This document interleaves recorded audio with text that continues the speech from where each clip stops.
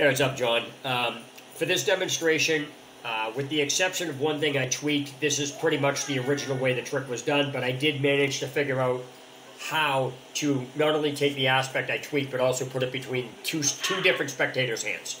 So, for purposes of this demonstration, I'm going to use an empty box as one of the spectators' hands. And I first have the spectator choose a card. So what I'm going to do is, I'm going to have my wife choose a card. So tell me when to stop. Stop. Alright, so we're going to look at this.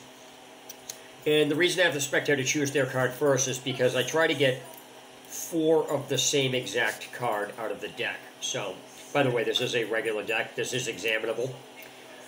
And so, let me finish this.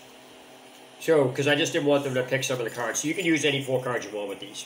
So, first things first. Those are the 2 black aces, right? And you have the, what, the 10 of spades here? Oh, okay, so I'm going to take the 10 here, and I'm going to put it between these 2 black aces. And just so you know, it still is the 10. That leaves, these would be the 2 red aces, correct? So, what I'm going to do is, this is where I'd have spectator number 1. I would position them next to each other. And I would count out these 2. And I would say to spectator 1, I'm going to do something cool with these aces. I'm going to give you both of them, and you're going to hold them between your hands. And this is where I would have the spectator hold that. Ace of hearts, ace of diamonds. That's the order. And they would basically hold them between their hands.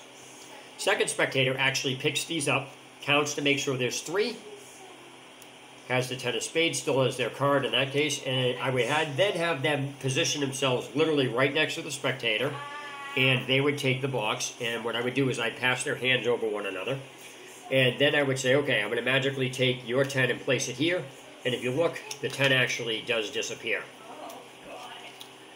Second spectator then opens their hands, where they find a card in between. It's 10 of spades. And just so you know, I actually managed to figure out how to do that with an actual signed card. So, that being said, I hope you liked it, man. If you want to know how to do it, let me know. I'll give you a tutorial on it. It's really simple. Well, not simple, but it's something I try to be around.